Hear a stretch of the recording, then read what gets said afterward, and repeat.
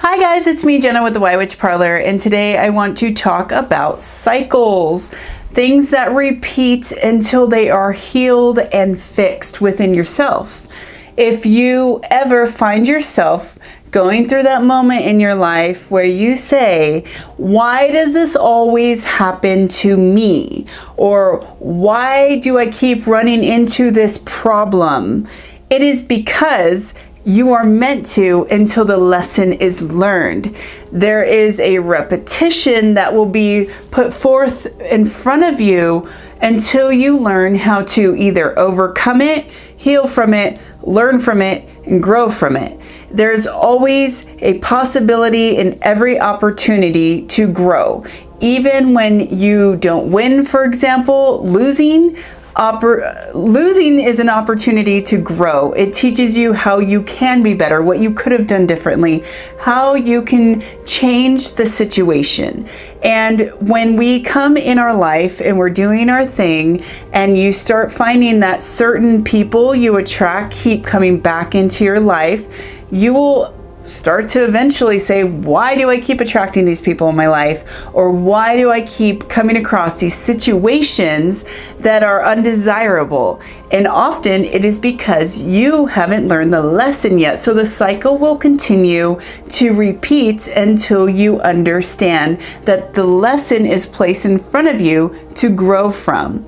So this is something you can teach yourself to overcome through power of meditation and acknowledgement, and taking basically acknowledgement of what it is you are doing yourself. So accountability is a big one as well. If you find yourself in repetitive patterns in your life that are things that you don't want to be happening, then what can you do to change that pattern? And what can you do today to start changing things, rather than saying, I will do this when this changes, or I will come across new opportunities when I get to this point. Instead of wishing and waiting and hoping for these things to change, you should take proactive measures today to get the results you want tomorrow. And so when it comes to spiritual growth, cycles are always going to be there. This is how we learn. It is a pattern of us. It is within the cells of our being.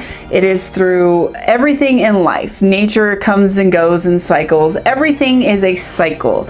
And it isn't until we break that cycle that it changes. So this can be generational trauma, generational curses, which again is trauma, how we raise our kids, how we parent our kids, the things we might be doing to our children, for example, and the way we're raising them is the same way our parents raised them, our grandparents raised our parents, and if we don't break those cycles, they are just bound to repeat themselves. So how do you say, I want to be accountable, I want to be cognitive enough to understand I need to change, and aware enough to awaken to something greater so that I can stop a pattern and instead attract in greater powers that basically will help propel us into a more abundant mindset and a healthier lifestyle. It's easy to forget these things in our life, and it's easy to think that it's just the people, places, and things that are put in front of us, and we're meant to be with those people or around those people or around those energies. But that's not always so, because we need to grow. So you might find in your life, looking back in your childhood even, that certain friends come and go. They don't stay your entire life, and then there's the few that might actually stay around the entire life.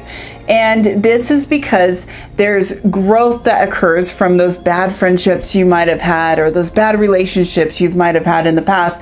You grew immensely from them. And if it wasn't from those relationships that were maybe toxic or just bad in general, you would have never changed certain aspects. You would have never known things to look out for in your next friendships and next relationships. So they help to shape and mold you tremendously. And it is for those things that you might have found to be negative or dark or even low vibrational at the time, even if you were aware of it or not, that those actually shaped you for the better. It's that darkness that actually helped to mold you so that you can find your higher light and higher power. And in those moments is when we have to be aware that even if you're having a bad day, you can use that as a catalyst to propel you into something greater. How can you find the good in the bad situations? How can you allow them to shape you? What is a lesson in something that you're going through that might be negative that you can pull from and use it to propel you forward into a greater, prosperous life? When you obtain this knowledge and you realize that there is a lesson in everything, good, bad, ugly, indifferent, you will realize that you have such great, immense power to be the greatest version of yourself imaginable. Nothing can hold you down at that point, because you know that even when you're going through a bad day, your car is not starting, you're late for work, paycheck's lower than you thought it was going to be, all those things are room for growth. All those things are teaching you a powerful lesson. It is up to you to decide if you want to absorb that lesson and see what it is you are meant to learn and grow from with it. It's an opportunity for you to be the best version of yourself. And this goes back to your spiritual growth. How can you become the best version of yourself? Should we shun the bad days and only praise the good days? Or should we take all of them equally in balance, analyze them, and use them as growth? It's like, do we want that red pill or do we want the green pill? Or do you take both and you find that neutrality and that common ground? You want the good news, the bad news, you want it all, and that's how you find that unity, harmony, and balance in your life. Because no life will ever be just all unicorns and rainbows, positive and perfect. There's always going to be the ups and downs. That is the nature of how we are in our existence.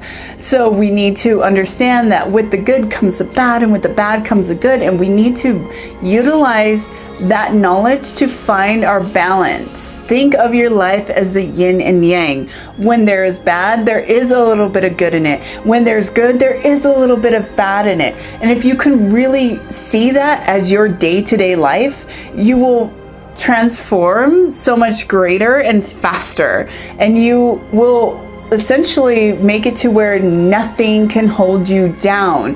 And even when it is, it's like I always say, the diamond forms under immense pressure. It makes us stronger. It makes us more beautiful. We turn into that butterfly. We transform. We get stronger. We get more powerful emotionally, spiritually, sometimes physically from setbacks that we incur in life.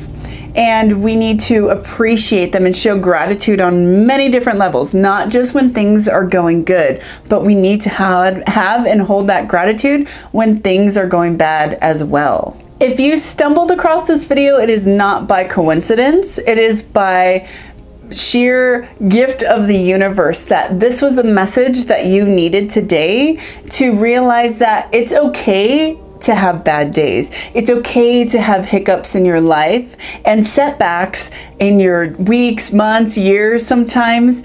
It is okay. It's when you learn to stop, analyze, and grow from it, take note of the lesson that's being presented to you and recognize that it is a gift.